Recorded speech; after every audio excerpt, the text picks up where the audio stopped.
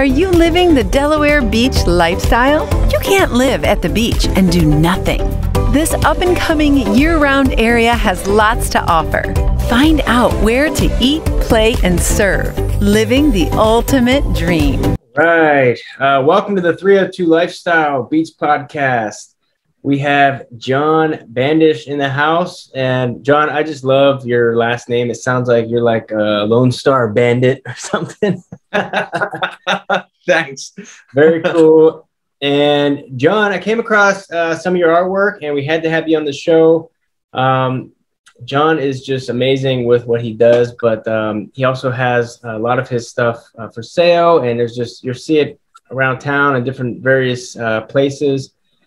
And you started getting into school, right? And then you never imagined your artwork kind of being able to support anything. And tell us a little bit about how did you, what do you do, first of all?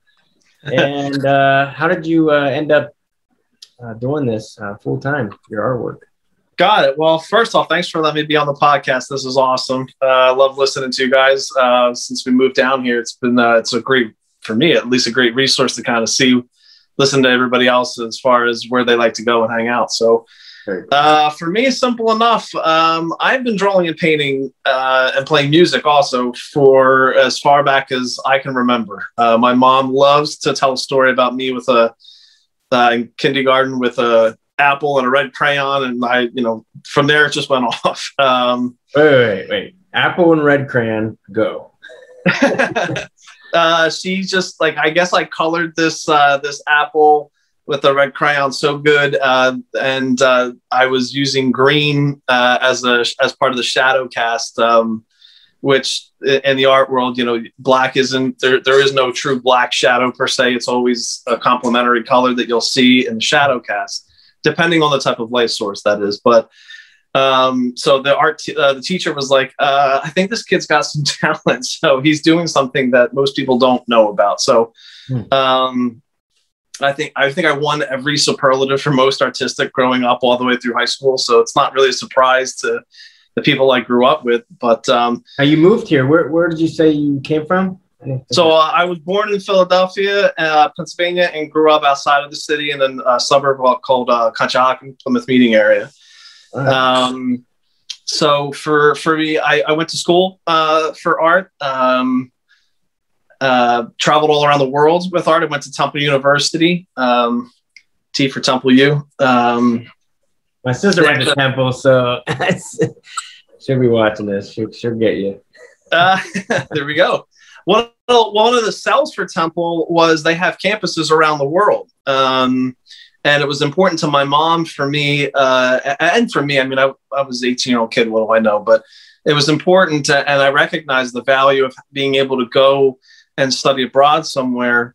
And the great part with Temple is that it's a Temple campus. So you didn't have to apply for some kind of special program. And it wasn't any cost difference. If you went to Temple main campus in Philly, or if you went to Temple Rome or Temple Edinburgh, wherever you went. So that was a great selling point. And I got a chance to go all over and see things that are just, it's amazing stuff. So, but that being said, I was serious about my art, but like many artists, you don't really know how to do a business with it or think of it in that way. So I graduated school, and I had worked off and on in construction and building maintenance and retail. And then I guess it was about 4 years ago now, I hurt my back. I guess doing physical work just wasn't for me for the rest of my life. So I quickly realized, well, I can't do this forever. There's a reason why you don't see 40, 50-year-old guys doing a construction job. So I got to find a way out of this. And there was my art. I'd always kind of made time for it. And it took me a little while to think about I don't want to say quality of my life, because that sounds like I didn't have a happy life. But I started thinking that I was always looking at the clock at a job. Like I wanted to be somewhere else. And it took a while to realize that I wanted my art to be the main sort of focal point of my life, outside of, family and friends and wife and all that kind of stuff. But so we started very sort of dangling that foot in the water, just test the waters out. And it took off. We've been doing, there's a traveling shows that happen all throughout the summertime, all throughout the country. So there's avenues to getting your art out there. And I'm always been a beach bum. That's why I moved to the beach. So this seemed like a really great opportunity for us to get out of the city area and come down here. And it's been great ever since. Now, Jon, you unpacked a lot of good nuggets in there. So, okay. So what I'm hearing is, so at an early age, and this is great for parents or kids listening or something, that, you know, your kid or you had just some, you know, something going on that you just have a special interest in, right? So you had a, you know, a crayon and a picture. And what I'm hearing is that you just had something unique about how you were looking at something that most people don't see. So the people around you saw that and you started focusing on what you liked.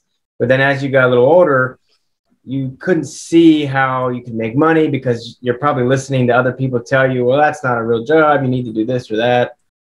So you started doing something you didn't like, which is like 90% of people, I feel like. You started noticing that you had a decent life, but you know, you're just not doing what you love doing. And so that awareness of your life kind of led into, what would it look like if I did do this? Or, you know, am I putting words in your mouth, or is that pretty much it? That's pretty much it. I was the proverbial standing on the edge of the cliff and ready to jump. And I don't know how we're going to land, but we're going to figure it out type of thing. It's, very much akin to, I guess this was part of my hero's journey a little bit. How long ago was that's that pretty much you first had that, you know, awareness? How long ago was that? Well, let me think. I'm going to go back, I guess, about 4 years. Oh, you said, yeah, you did say 4 years. That's right. Yeah, about 4 years ago, I went, and you know, it's interesting. There always seems to be this element to us as human beings that so many of us, not all of us, of course, but so many of us need some kind of instigation, a bit of a push, if you will, to go in the direction that we want to go in. Because it's scary, right? I'll be honest. It was scary to go, I want to be a full-time artist. And it's like, well, then how? Right? Because there's this conception that artists don't make money, but yes, you know, there's reasons why we have those types of things, a conception that artists don't make money. But I can tell you that is not the case for so many artists that I've met. So it was inspiring. It was scary. Oh yeah, but it was definitely inspiring to see that. And one of the great parts of the arts community, and I'm kind of with a broad brushstroke, there's a little analogy, painting artists in general. Because there's so many different types of art out there. But in general, I have never met an artist who hasn't been willing to impart some experience-based knowledge. Like, hey, I tried doing this. It didn't work. Why don't you try this? Like, I see what you're doing. And hey, maybe you might want to think about this. Or, hey, did you hear about this resource on this website or this person or this organization? And that is, I can't tell you how great of a feeling it is to know that you're a part of a community of people that want to help you succeed. I want people to buy art. No, I'm selfish and I want you to buy my art, but I'm just as happy to promote other people's art that I think is amazing. And that's just a great thing to be a part of. Yeah, I mean, just talking to you, and I've recently kind of discovered this world of like, you know what, maybe I can do stuff I really like to do, or even just looking at the situations I'm in differently, you know? And so literally, it looks like I'm in like some scary movie or something right now with my background, but I'm actually really blessed to be in a mastermind group so we have a cleaning business, way off topic here, but it relates to if you're into something, it could be a hobby, a profession, money-making thing, or just something you're into in life. What I learned was like, if you reach out, so the nice thing about today's world is you have Facebook and Google. So just searching people that have an interest in whatever category you're looking at, there's groups out there that love what you're doing. And if you connect with those groups, I mean, it just goes to show, like, people in power have a cabinet of people around them that, you know, give advice or different perspectives, right? And I think that's what you're mentioning, is that having people around me or in my network that are into what I'm into saves me countless hours and money, because they're able to take their experiences and we kind of collaborate to save me time or money with each other, and give each other different perspectives on situations we're in. So that's what you're doing with your artist. Now, did you dive right into that right away, or you said you had like a push or an aha moment? Was that seeing other people making money doing that? Yeah, it was. So there's part of some of these summer art festivals, and that's kind of one thing that I'm a part of doing. And I love doing it. I love getting out there and just meeting other people, meeting people that are interested in the arts. But there are ways for, because it can actually, I don't want to say it's expensive, but, you know, there's travel fees, there's hotel fees, depending where you're going. Like, there's a lot that kind of goes into that as a way to get started. They have a lot of what they'll call emerging artists, either discounts, or you can get into the emerging artist area of the show and it's at a different rate or something like that. And we did one back in Philly in the Many Young Arts Festival, which is going to happen next weekend. So I'm driving back up for that. And we just went into it, just happy to be a part of it. Not real expectations. Didn't know what to expect. So just didn't go in with anything. And I think we walked home. My wife and I came home with, I think it was like 2 or 3 paintings. That was it. Everything else that we brought with us sold. So wow. It very quickly became this idea of, well, any thought that we're not going to, and not that it's about, I don't want people that are listening to this to go, this guy's all he cares about is selling. There's a reality that, you know, you have bills to pay, right? You want to eat. But at the same time, it was maybe more inspiring to want to go home, because there are all these people that now own original art in their houses. And that's that's awesome. It's because it shouldn't be today's world. It's almost mystifying, you know, who's good, what's not good. It doesn't, I guess, help when people see stories of a banana peel on the wall down in, I think it was the Biennial down in Miami that sold for like $300 million. And it was a banana peel on the wall. And people look at that and go, you know, what is that? So it doesn't help that there's a lot of conceptual based things out there that are much more, it just takes a little bit more time and art education to know what they're doing. Whether you like it or not, that's something else. But for other artists that are based, like myself, that are based very much on skill of hand and the visual that's in front of you, there's a lot of people, dare I say, I like to think at least that the majority of people want to, they love to. Yeah, you know what? It's funny you mentioned that, because I think there's this thing inside of people that's, I don't know where we pick it up from, but somewhere along the lines we pick up this thing that, like, you can't enjoy what you're doing. Like, if you're gonna get paid to do it, you can't like be helping others or like actually enjoy it, you know? So when you come across somebody like an artist, or, you know, we were in a helicopter in Hawaii with someone, and he's like, welcome to my office, you know, and you kind of like have this thing inside of you that says, oh, you jerk, how dare you enjoy what you, you know, what you're doing. And I think that's where, like, I think just the general population thinks that, you know, you shouldn't like your job, like, you know. And so when you make that shift of, well, maybe I can, or what would it look like, and you find other people that are doing it, it's kind of like the 4-minute mile, you know. When that got broke, all of a sudden everyone's doing it, you know. And I think there is this big shift going on right now where, you know, people are exploring, maybe I don't have to go to college, or maybe, you know, there's a disruption in what's normal, I think. Oh, absolutely. And rightfully so. How many people use phrases like, you know, we all die young, or, you know, I don't want to have regrets, or no regrets. You know, I think there were people wearing those T-shirts before. I remember that. And I don't think it's as it's as scary anymore. And maybe that is because of things like technology, like the internet, where you can see other people doing things. And it's like, well, if they can do it, you know, kind of like, why can't I? If anything, in this post-pandemic timeframe that we're in, I'm not surprised at all that there aren't people who are saying, you know what, I'm not guaranteed tomorrow, so I want to live for today. Plan for tomorrow, yes, but live for today, and I want to do what I want to do. It's unfortunate that so many people that it took this pandemic for people to think that way.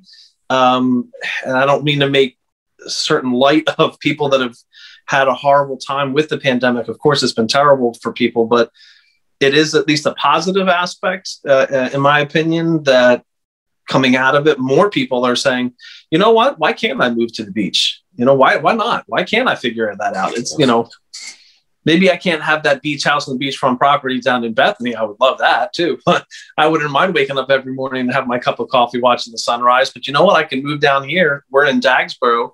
We have a great home. We're in a great community. We're a few miles away. I go to the beach almost every day. Hey, life is good. Yeah, and it kind of like builds this momentum. Like, you know, you have this perception that you can't do something, and then you hear someone else say, I can do it, which is, like you said, you have people around you that, you know, have done whatever it is you're trying to accomplish or do or be a part of. Once you have that in your head and you accomplish it, now it kind of gives you motivation to say, well, what else can I do? Or maybe I can make money, or you sold your first painting, you know, and you're like, oh my gosh, like there's actually opportunity here. So it's very awesome. So same thing with living in, so I live in Dagsboro, you know, 10 minutes from the beach. But if I wanted to live right on the beach, I would just change the questions I'm asking myself. So it would be, okay, well, what would I have to do in order to live next to the beach? You know, and I just love that you've made that plunge and you're doing it. It's been, you know, several years later. Very awesome. So John, if you had to say, you know, one thing that kind of, just one thing that kind of threw you off guard when becoming an artist that, you know, did that for, you know, their work. What was one thing that I'm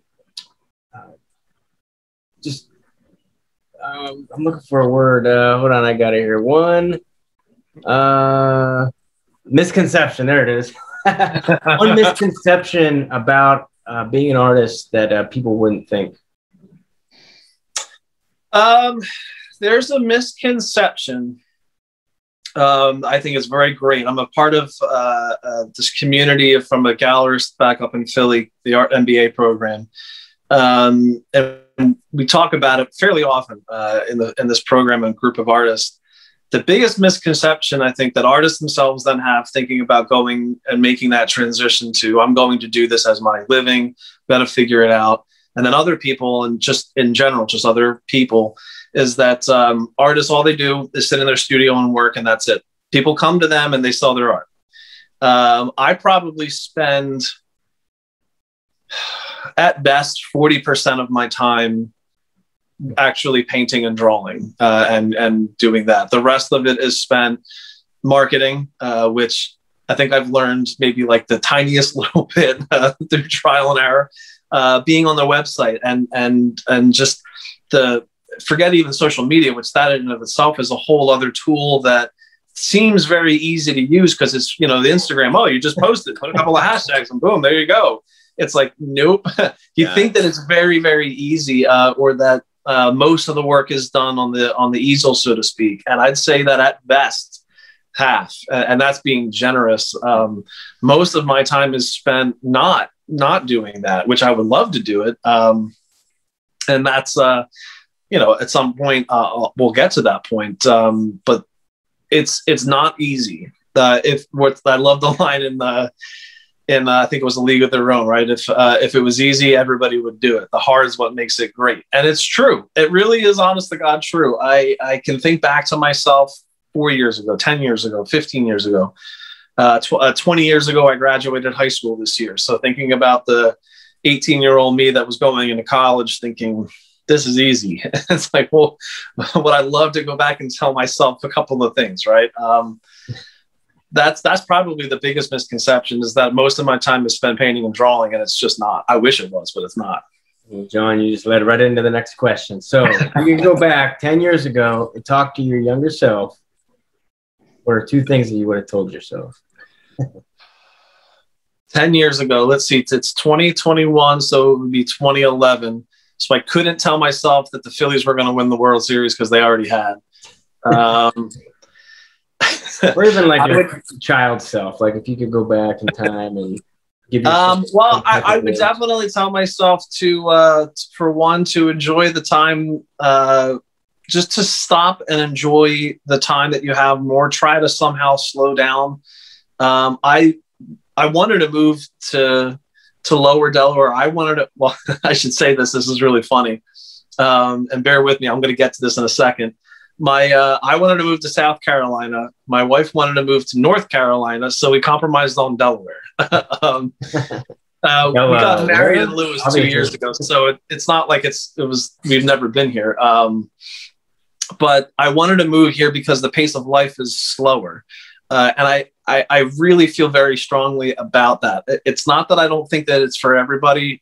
I have family that live in New York City, family that live in Philly, and they love the hustle bustle and fast pace, and it works for them, and great. For me, it was life just happens so fast on itself. I don't want to speed it up in any way. Well, I like that. I would tell myself to go back and try to just enjoy the moments and slow down and really take it in, because a lot of where I'm coming from with my desires to paint come from these childhood memories. So much of all of us, whether it doesn't matter if you have a podcast or if you're a painter, we're all affected by how we grew up, where we grew up, whether it's positive or negative, it doesn't matter. We're affected by it. And I started to think and realize, probably about the time that I came back from living abroad, was I just wanted something different out of life than what I was on the path towards. That's kind of where it all sort of started, if you will, whether I knew it or not at the time. That's true. So, and the other part of me would be probably if you're going to go to college and you want to go to school for art, you are going to take at least a couple of business courses, get a major and do something, do anything to help you learn marketing, not on the fly. Yeah, same boat here. So I love that. So, okay, so a lot of people, going back to the misconceptions, is that everything's easy and you just have some really good paintings and you post them out there and everyone just wants to spend money and you just sit around painting all day. God, that would be such a perfect world. Yeah, and you just pay money and just everything works itself out. But there's a lot of hard work that goes in behind that. If you see someone out there at the artist, what do they call them? The artist festivals or whatever it may be that you're involved with, and someone's sitting there, they got all these paintings out. You're only seeing the thin layer at the top. There's a whole business behind that, and managing your life and everything else. And then even to kind of further that, for people listening, especially for anybody younger that wants to pursue this, and I'm all about it. I want you to contact me. I'll give you all the best advice I can. There's a story that it was drilled into my head in undergrad. Leonardo da Vinci started apprenticing in a professional artist studio from the age of 8 until he was 18. 6 days a week, 14 hours a day. Wow. You'll get pretty darn good at just about anything if you did that amount of time with something. But the point of it is that practice makes perfect. I think about practice, and all you think of from Philly, you think about Allen Iverson, right? We're talking about practice, but it's just the truth. And there's so much that goes into the subtleties of, you can start talking about color mixing and what you can learn, and then you're getting into all these specifics. But right now, I have about 600 paintings that I'm working on in my studio. Now, a lot of them are small, but it doesn't matter. There's still 600 of them that are in here. Wow. So, okay, so skipping over the other part that you mentioned, I'm diving right into the 600. So you have 600 projects going on right now. That's correct. You organize them, or do you literally just get an idea and you start it, and then when you're kind of done with that, you just kind of move on? It's just kind of like a rolling project. How does that work? Well, so I work in a, I'm going to try to keep this as concise as I can. So I apologize if I don't. I work in something that's I'm rooted in more traditional methods, approaches, ideas of art and painting than most people. What you don't necessarily learn about in just your, what high school art class is that artists in the past would do preparatory drawings and little sketches, things that today we would consider finished pieces, but back then they did not. So for like a large, big historical painting that you're seeing in a museum or something like that, traditionally, there may be something like 15 to 20 different drawings that were done. They pose the model in different ways. There's different value sketches where they're trying to work out, where do we want the light to come from? How do we want this to look? So you may end up having anywhere from 30 to 40 different, whether they're a drawing, a painting, sketch, something that goes into building that last finished piece. Today we consider those finished pieces. Again, before they did not. A lot of those, they just don't survive. Actually, and I don't remember the Italian word for it, but the word cartoon comes from those drawings, which is why today cartoons are usually considered some kind of Disney or, some fun kind of thing like that. So for a lot of things, like for what I've got like working on behind me, I know people listening to the podcast can't see it, but I'm working on an 18 by 24, so a little larger, kind of a mid-sized painting. But what I'll do with these is I've got 1, 2, 3, 4, 5, 6, 7, 8, 9, 10 pieces that are scaled down. There I'm working out different variations of color relationships to one another to kind of say, well, what do I like the best? What do I think works the best? What am I trying to do? What's the point of this? Does this work? Does that not work? Why doesn't that work? Or maybe let me just try this so that I'm not working out. Okay, so going back to the misconceptions, I guess people think that it's just this straight intuitive, stream of conscious, very sort of Bob Ross, let's paint a happy little tree or happy little wave or something. And it's not. So it sounds like a lot, but if I've got an idea for, say, I'm doing a beach painting, right? And it's funny because I was working on one that we just had in a show and I'm getting photographed. And I said to my wife, I think this is missing something. What do you think if I go and add this in? And I was on a very late stage of this painting. And she stopped and said, what do you always say? Go do another one. It's like, oh God, I got to go do another one now. Like, but it's the truth is that you have these different variations of something and then you sort of figure out whether it's just your own intuition or asking people, you're kind of giving yourself a critique, or if you're lucky enough to have other people in your circles that come over and say, what do you think? What do you, here's the point. Does this translate to as what I'm trying to get at? Which one is the best at this? Which one is the most successful? What can I learn from this? Even if it's just something as simple as understanding, like, for me, I love painting waves, the curl of a wave. Like, how does that actually happen? What's the difference of a wave in Hawaii?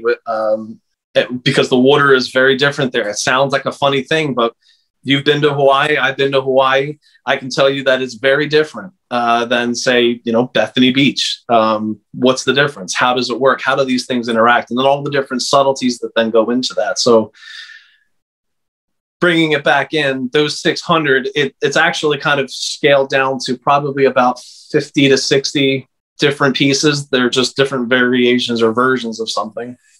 That's really interesting, John. So I dove pretty deep into drawing and sketching and stuff like that when I was younger. Awesome.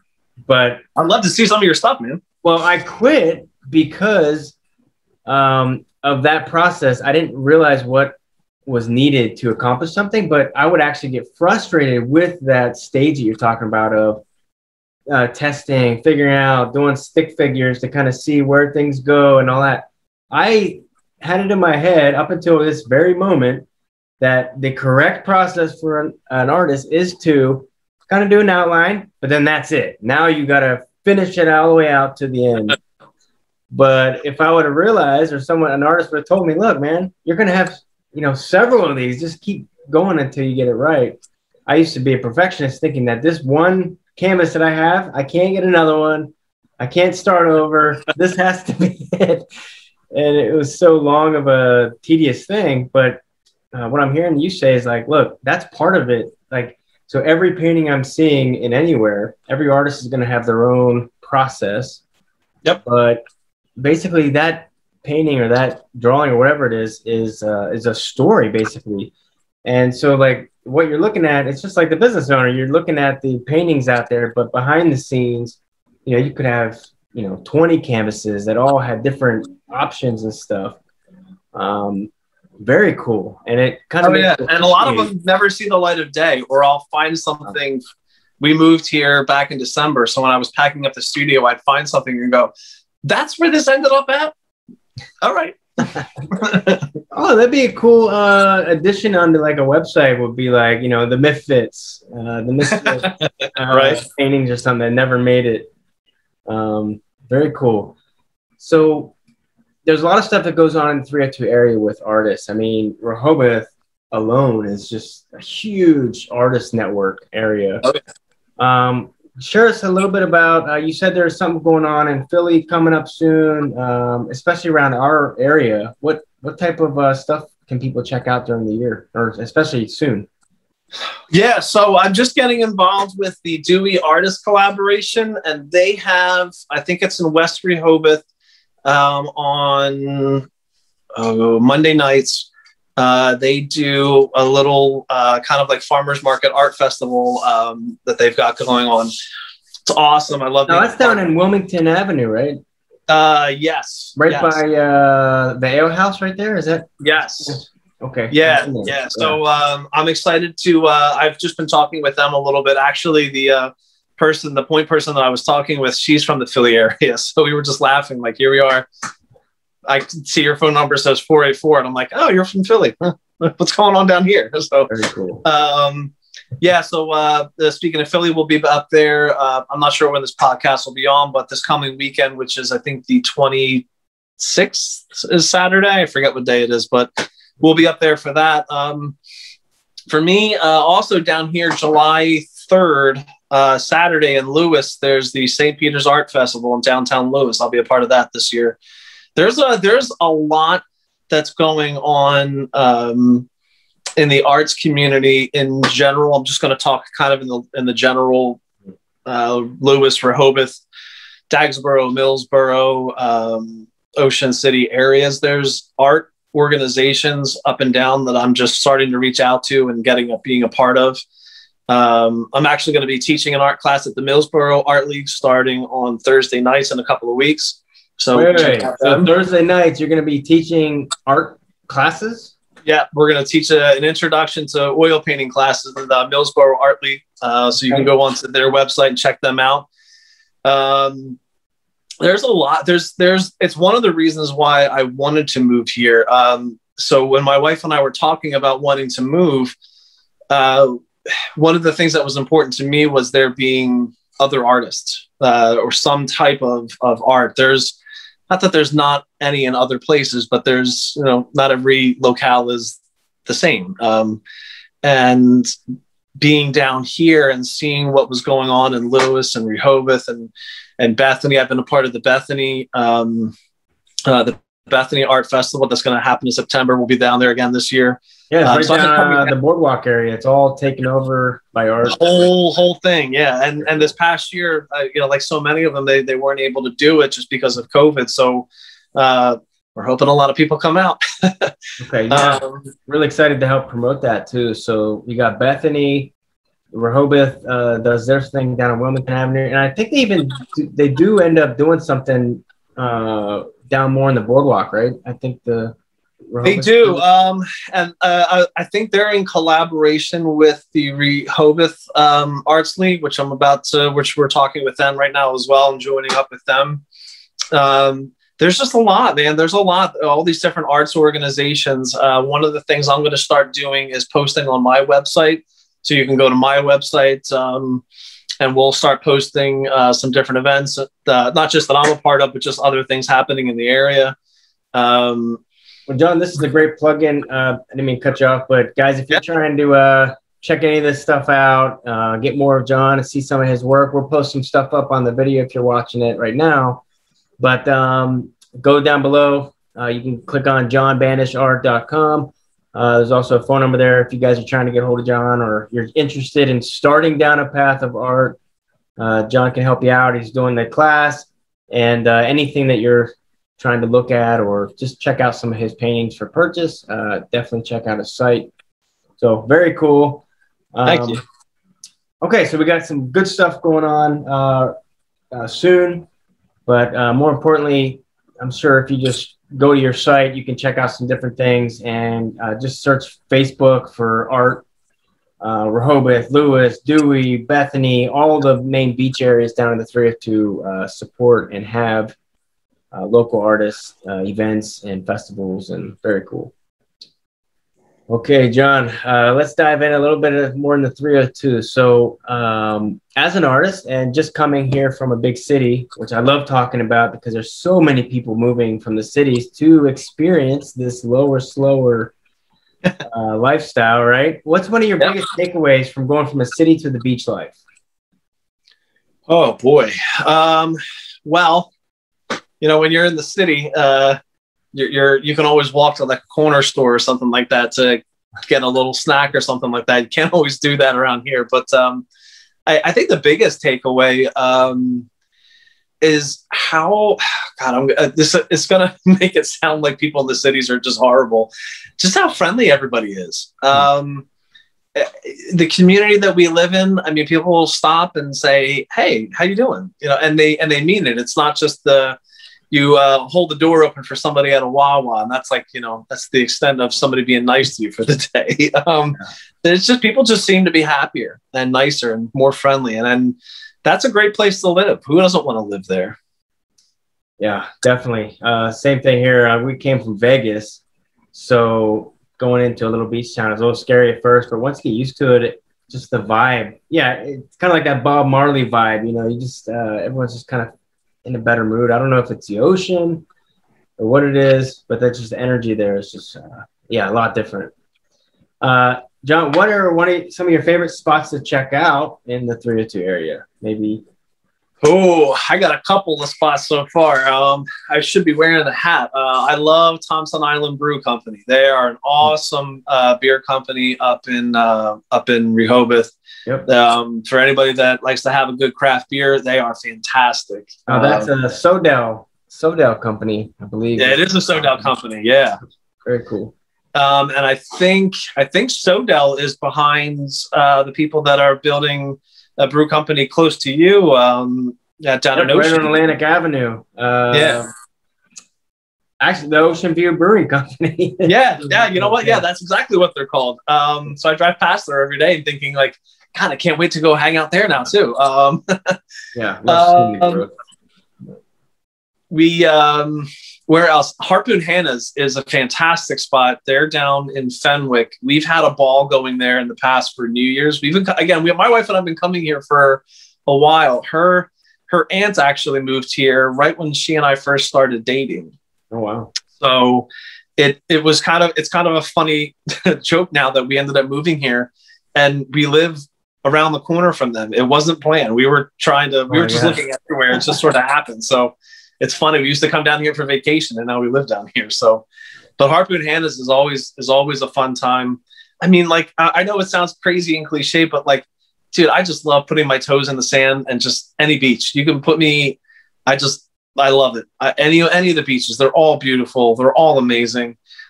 You move to the beach for that reason, you know. Yeah, definitely. Yeah, it's just something about it. I don't know. It just has like a really good energy. I try to make it down to the beach at least 5 to 10 minutes a day, even when it's not nice out, you know, and just kind of, just stand there for a minute and just soak in that, earth, God, or whatever it is you want to call it. All right, John, let's do lightning round. You ready? All right, let's go. All right. What is your favorite book, tool, software, video, Netflix video, something that stood out to you in your life that was kind of a pivot for you, or just something somebody can check out today? Something to somebody to check out that changed my life. That's a good question. I don't remember listening to anybody else get a question like this in the other podcasts. Honestly, ESPN did a great 30 for 30 on Eddie Aikau. And I knew who he was before that, but I watched that and it just got me really hooked onto surfing, the surf culture, beach culture, all of that. His story is inspiring. It's a tragic story, but it's a great story of who he was. He's a great person. I really identified a lot with a lot of the character who Eddie was. So I definitely check out the ESPN 30 for 30 on Eddie Aikau. All right, 30 for 30 ESPN. I'm sure you can check that out in not Netflix. So yeah, however you get a hold of ESPN, I'm sure you YouTube it or something. I don't know. YouTube it, yes. Cool. Jon, what is one question I should have asked you, and what's your answer? Oh, God. One question you should have asked. What's one thing that I miss about living in the big city? Yes. Flip it. The one thing that I miss, I have to say it, right? I'm all about the healthy lifestyle at the beach, but I love a cheesesteak from Pudge's. They are the best cheesesteak you're ever going to get. If you don't say a cheesesteak, I don't know where you're from. Yeah, I'm from Pennsylvania, so I used to take a trip down to Philly just to get the good cheesesteak, at least once a year. Oh, yeah. Very cool. Well, with that, do you have any cheesesteak places around the area? I've got another buddy we're always like battling cheesesteaks. What's your favorite? It's funny you say that, right? Because my wife saw the sign in Rehoboth, and I don't remember the name of the place, but they advertise as the best cheesesteak down there. So I have to check that out. So I don't know about them yet, but I will say the Long Neck Deli over in Long Neck is run by a woman who's from Delaware County, Delco. So then she gets Amoroso rolls. That's kind of the secret to how you know it's a really good cheesesteak or not. And so far, they are the best. Wow, the Long Neck Deli. I haven't had anyone tell me that place. So I think I've tried a hole in the wall. It's a hole in the wall type of spot, and those are the best places. Yeah, man. All right, we'll have to check that out. Have you heard of float therapy? Holy cow, this is like the biggest secret in America. I think the world. Famous people, athletes, all these people are doing float therapy. And it's called Urban Float in Rehoboth. You can go to urbanfloat.com, click on Rehoboth, and check out these guys. You're basically sitting on 1,200 pounds of Epsom salt. Everything just feels so amazing. And you're on this weightless, de-stressing pod for an hour. I love it. You get a discount your first time. You can also let them know that you're from 302 Lifestyle. Check them out, guys. Sponsored by Urban Float.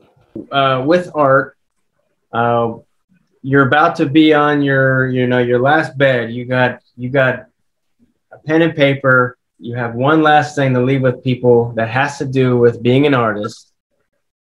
What would you tell people?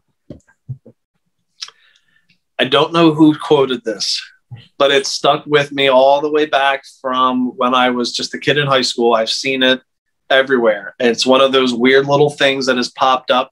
I'm a big believer in just being one with the spirit, if you will. I know that's kind of not too off base for artists and creative people, but there's energies out there, and connecting with that energy. I have literally seen this phrase pop up. These are the days before the internet was what the internet, before all of us had these kind of cell phones and stuff. I've seen this quote pop up, and all around the world, literally all around the world, I've seen this quote. The best thing that you can do is to make art that you care about, and lots of it. Wow. And that's pretty much a quote for life. I mean, it is. It's stuck with me.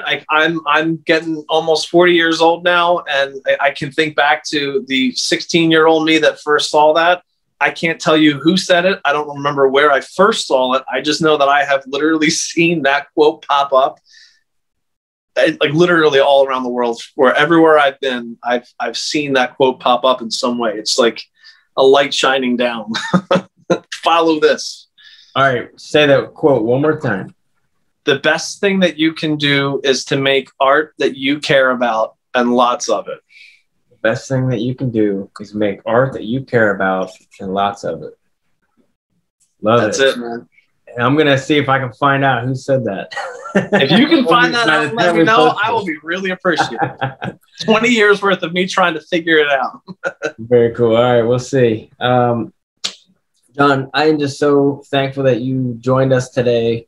It's very interesting diving into the artist world, because especially if you're listening and you're moving into the 302 area, you're going to just see like an outpouring of all kinds of cool art, and just the beach life just attracts that artist environment, I think. And it's really interesting to see the back end of stuff. So, you know, a lot of times we just come up, we see paintings, oh, it's nice or not nice, or why is this one $3 million or whatever? It's like a banana. But I think it just goes down to, you know, people can really feel the passion behind someone else's art, you know. And it could be something you're working on, it could be clay, it could be, you know, a mechanic or whatever it may be. But I think people can generally just feel the passion behind things. And, you know, you have a connection with stuff, you can't explain it. And I think that's why artists are just so cool and powerful, and you just tap into that creative intelligence, you know, that's out there. So having artists, man, it's probably one of the most important things in the world, because you're tapping into that creative intelligence, and it allows people to express themselves in all types of different ways. And I think that's what freedom, America, and the world is about, man. And the only thing I'll add to that is I hope it makes people think or feel one or the other. If not, maybe if I'm lucky enough, it's both. Again, you know, so thank you for plugging artists like that. It's not the easiest of lives, at least at first, but it's definitely for anybody listening that's in it, then you know it. For anybody that's listening that's thinking about getting into it, it's 100% the most rewarding thing to do with your time, in my opinion. I love it. And I'm sure that's probably why you're branching out and starting to do some classes and stuff.